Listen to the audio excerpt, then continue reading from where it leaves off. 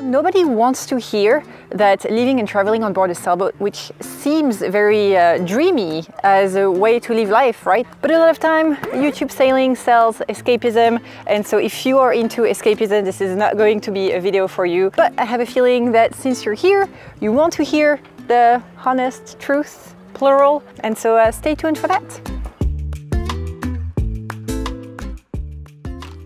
Hello and welcome back to eSport, where we are still preparing Polar Seal to move back on board. And yeah, this week I was really excited to bring you a video about how we make Polar Seal ready for liveaboard sailing. And in the process, we've hit some pretty harsh realities of what it's like to live and travel on a sailboat. And so 2 years ago, I made this video about all the things I wish somebody had told me before moving on board. You guys seem to really enjoy it, and so I thought, this is a great opportunity to do a follow-up. So today I thought that I would tell you all the things that nobody really talks about, you know, when it comes to this lifestyle. The harsh realities, the harsh truth. After 6 years of living and traveling the world on board Polar Seal, well, we've hit quite a few of them, especially right now.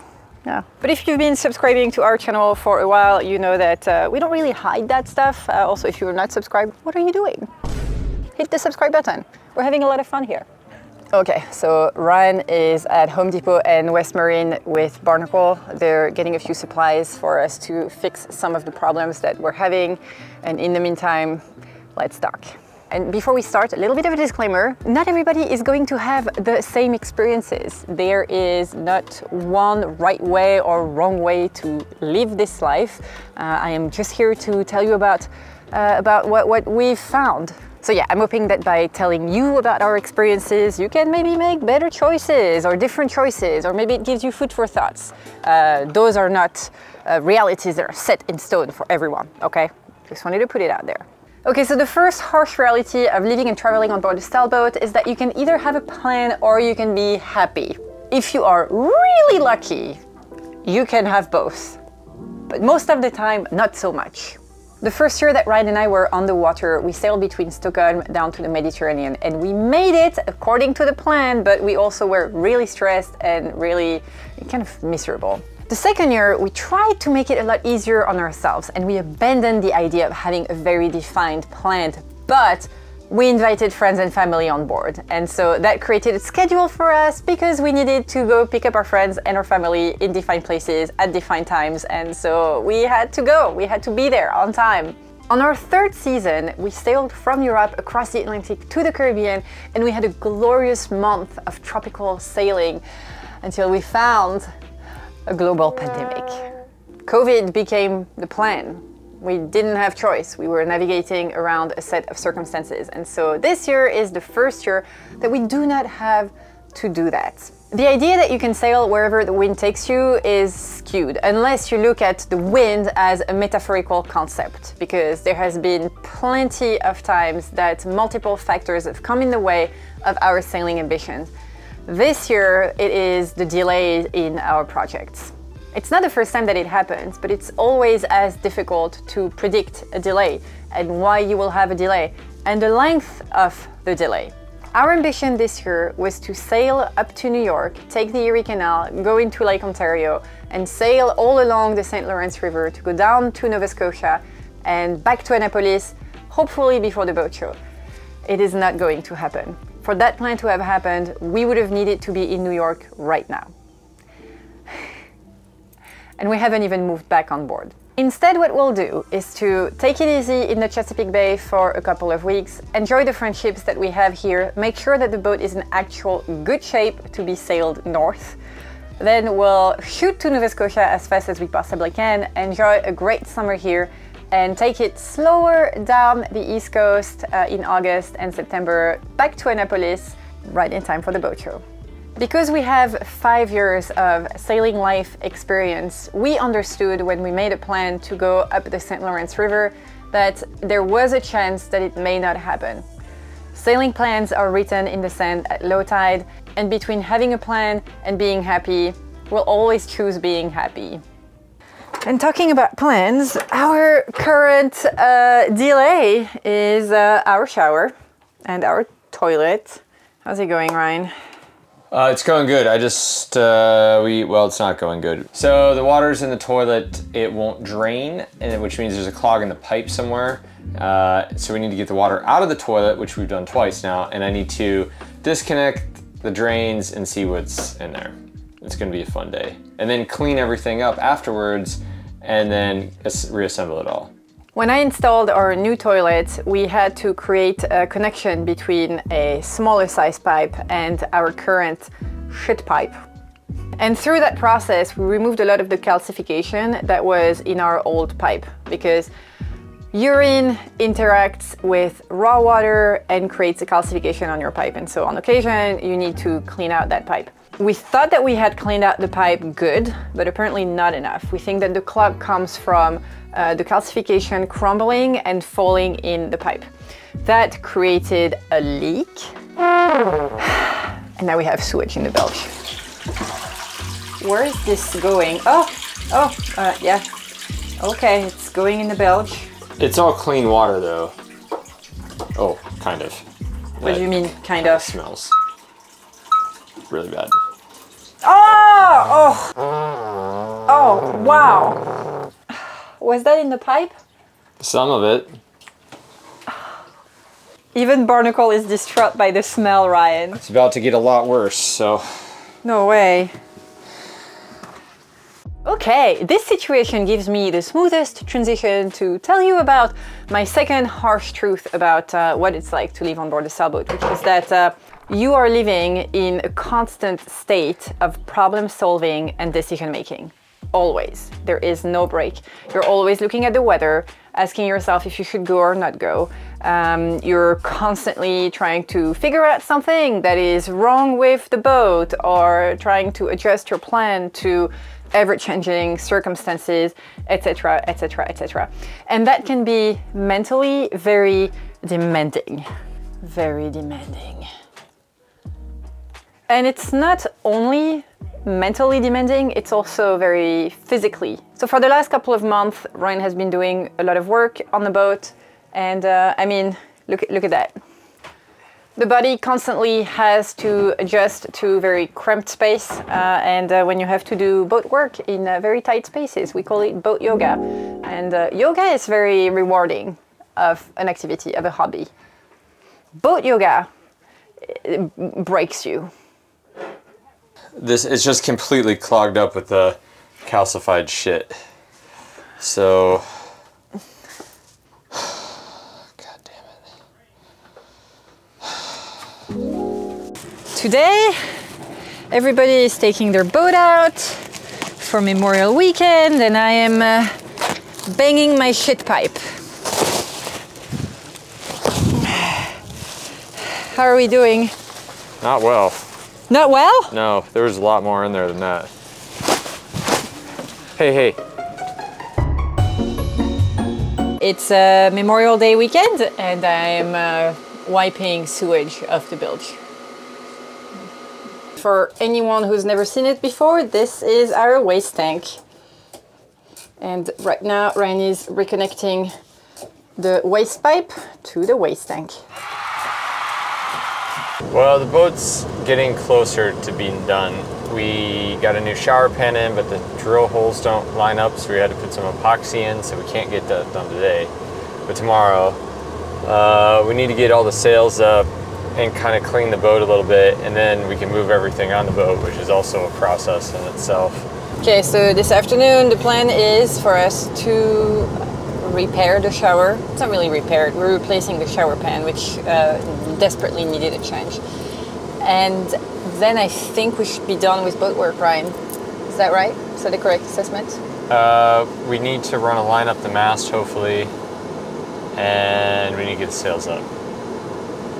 Yeah, but we can technically get the sails up. Yeah.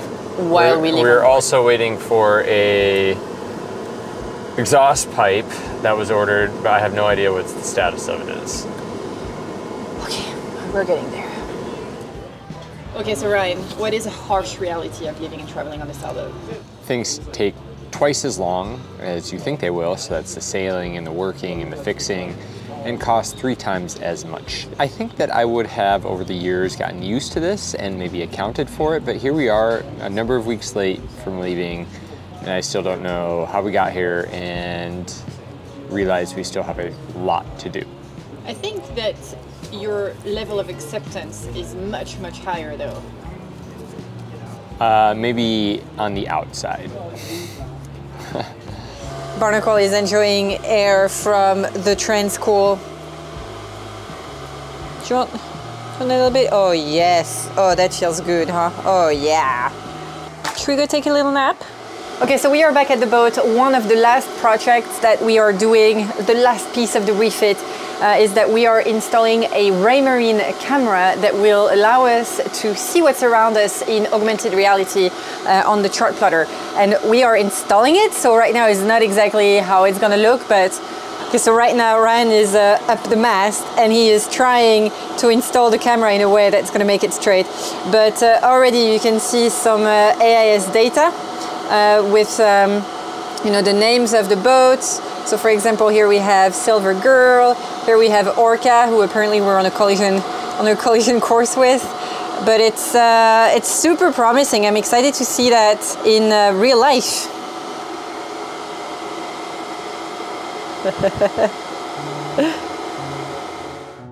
Are we becoming a sailboat again? Maybe, maybe not.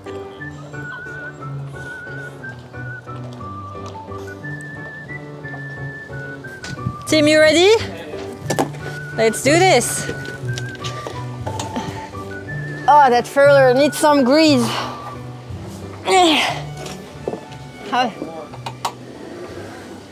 There we go.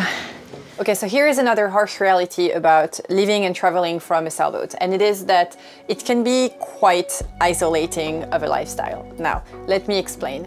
When you cruise, especially in places like the Caribbean, you make so many friends from everywhere around the world who you create deep connections with very, very quickly.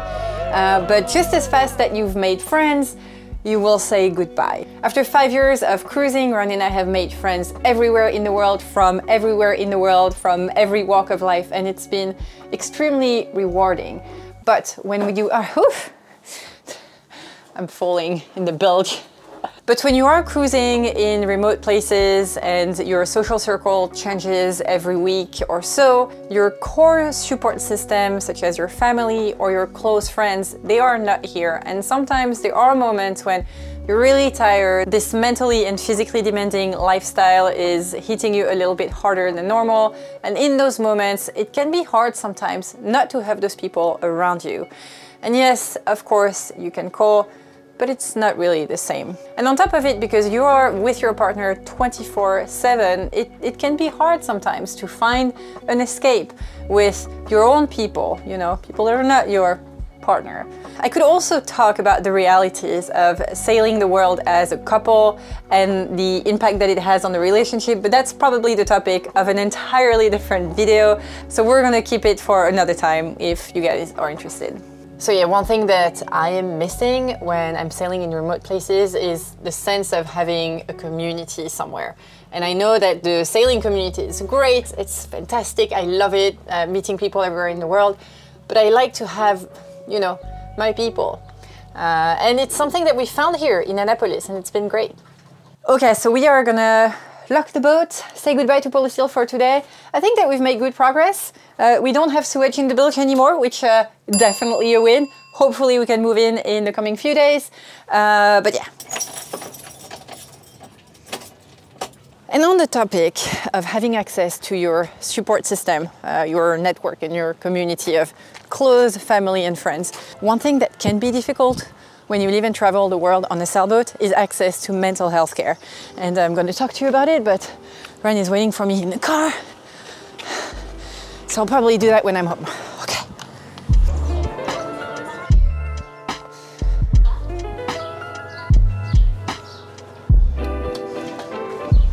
Okay, so you may be watching this video being like, oh great, here comes another ad for and it's not going to be the case, because Ryan and I have tried, and that was a terrible experience.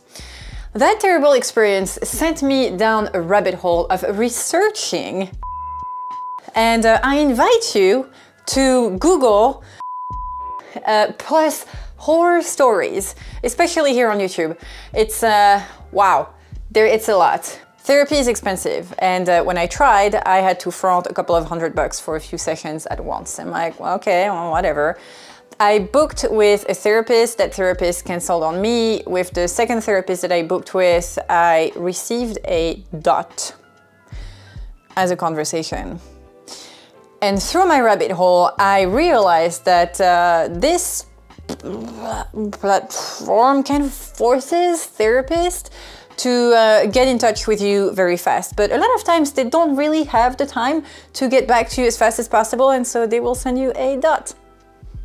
Yay! So I know that the whole of YouTube is trying to sell the idea that online therapy can be super accessible and really affordable from anywhere, but the reality is that it's actually really difficult to find a therapist when you live a nomadic lifestyle. Especially if you're an English speaker and you want to go to therapy with somebody who speaks English, because then you're going to be looking at a therapist in the United States. They are licensed by state, and so it can be complicated to find a therapist that can accompany you as you travel the world.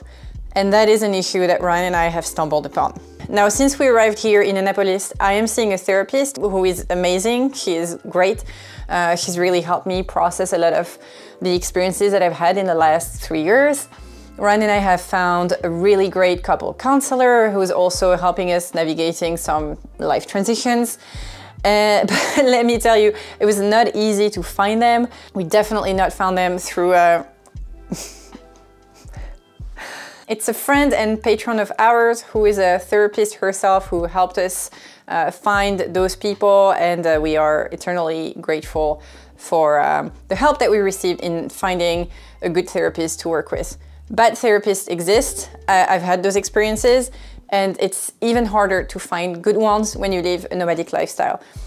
I know that a lot of you will watch this and it's not going to feel relevant to you because maybe you do not feel that you need to go to therapy. Maybe you're like me and Ryan and you live with some kind of an anxiety disorder or chronic depression, and you know that you need to have tools and resources when you go out and travel. And in 2018, when we made the decision to depart, it was important for me to continue having access to therapy as we left, and I found it to be quite hard. I know that it's important to talk about mental health, and especially on platforms like YouTube, but I'm also dreading the comment section right now. So obviously, it's been a long day. It's been a long few weeks. We've been working a lot. What is it that draws you back to the boat and this lifestyle that is clearly having a great effect on you right now? That is a good question. I'm not sure I can answer that. I like being on the water and seeing new places. I just want to go so we can do that.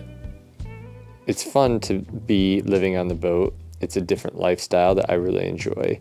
Then I like taking my home to other places on the water to see those other places. So like the Chesapeake, and then going up north to Maine and Canada. I'm really excited about it, but this has been a lot of work and I'm very tired. Living and traveling on a sailboat is like a very high cost, high reward type of activity. And it's like that reward of reaching a new place from the water that's pretty addictive. How do we make it sustainable for us to continue doing this? Yeah, no, we try to eat well. We try to make sure we have time with our friends, like social time. Try to make sure we still have like movie nights and TV nights, and try to keep the pace manageable. I think that another way that we make this lifestyle sustainable for us is that we are not 100% reliant on YouTube for our income. That's right. I know that by having this channel, I perpetuate the idea that YouTube is a viable way to make an income when you travel the world. And it is for very few people. Our YouTube channel essentially pays for itself, but I think that if we didn't have your job, your income, and my consultancy, it would be very difficult to continue to live this. And you know, I think about a lot of friends who have a YouTube channel that is successful, for whom it is their primary source of income for both partners. And it's a very, very stressful life. They're always constantly on the go, constantly making decisions, constantly filming, constantly editing, and I could not be doing that. Another way that we make this lifestyle sustainable for us and keep it fresh is by taking breaks on land. So we've been in Iowa over the winter this year, and we have been in Annapolis for 2 months, living in a house while three? Oh yeah. We have been living on land while we refit the boat because the boat is not habitable at the moment. That's another truth about living on the sailboat. It's that there are very few people that permanently live and travel on their sailboat. Most people that we know, they take breaks on occasion, like a couple of months a year. It's healthy, it keeps it fresh. Anyways, I would be super interested to hear what are your untold truths about what it's like to live and travel on the sailboat. For those of you who have experience, we'd love to hear it in the comment section. And thank you for having watched this video, which I imagine is going to be a bit long this week. It was a long week for Ryan too. It's not done yet. Do you want to say goodbye, Ryan? Bye, guys. Bye-bye. Ryan needs to go to bed because tomorrow we're doing it again.